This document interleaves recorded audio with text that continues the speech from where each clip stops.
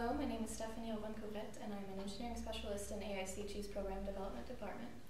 And today I'm with John Anderson, Distinguished Professor of Chemical Engineering and former President at the Illinois Institute of Technology, Paul Johnson, President of Colorado School of Mines, and Eric Kaler, the President of the University of Minnesota. John, Paul, and Eric are the featured speakers in a Meet the President session at the 2016 AIChE Annual Meeting. John, Paul, Eric, welcome. Thank you.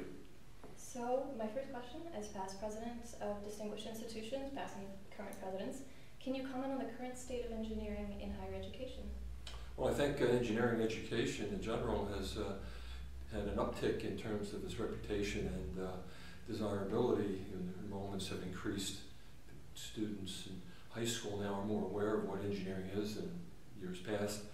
And the engineering is seen not only as a way to get a good job, but as a preparation for many different fields.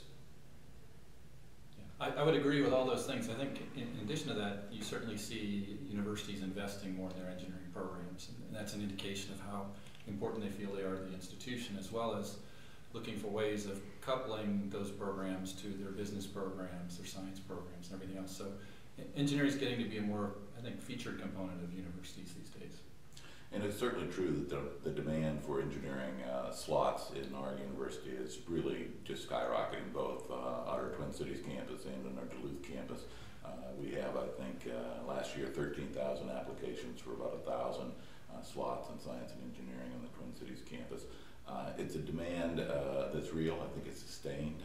We, as well as many other institutions, are investing in science and engineering infrastructure, which is expensive and which takes a while to build. But as I said, I think it's a long-term trend, very popular amongst students, not only for the job possibilities, but as my colleagues have said, the broader training that it gives for dealing with a career that will have many twists and turns. Well, so given this demand and the current state of engineering in academia and industry, where or what changes do you see in engineering education in the near future? Why don't I start? We'll go on the other order.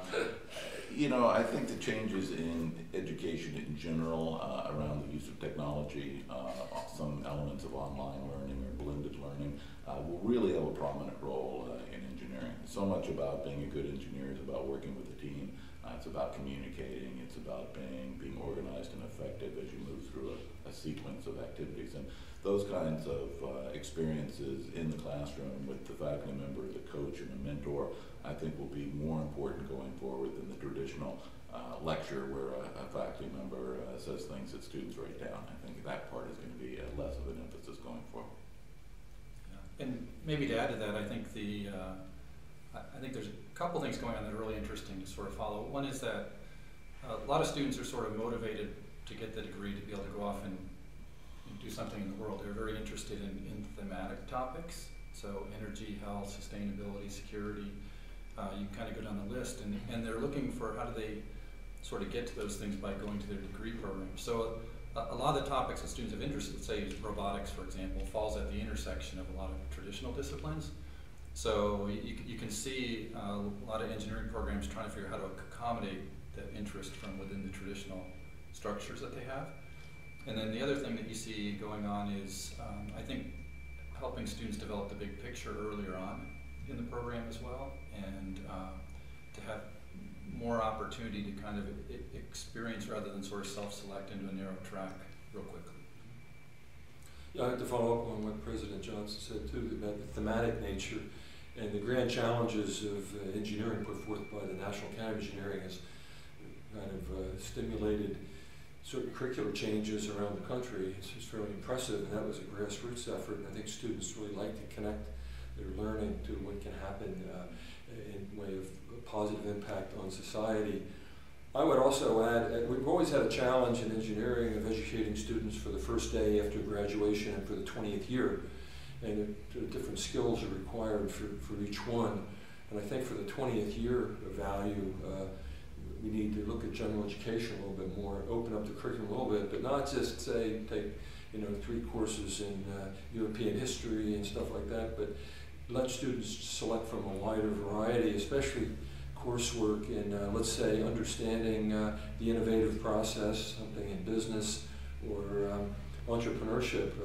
Some of the people have opposed me when I've said this, that very few people become entrepreneurs, but we all take mathematics and very few of us become mathematicians, and we take English and we don't become English majors. So I think some courses in these areas would broaden the perspective of the student and really kick in to play later in their careers. You know, one thing that John mentioned earlier, I think is important to tie back to the reason why engineering is becoming a more popular major, and that's because students nowadays are often highly motivated by solving a problem, whether it's climate change or clean energy or a biomedical problem. They're motivated and they're interested and they want the set of skills to tackle that particular problem, and that's what engineering gives them. That's great. Thank you for your insight, and I look forward to your talks in the Meet the President session. Thank you. Thank you. Thank you.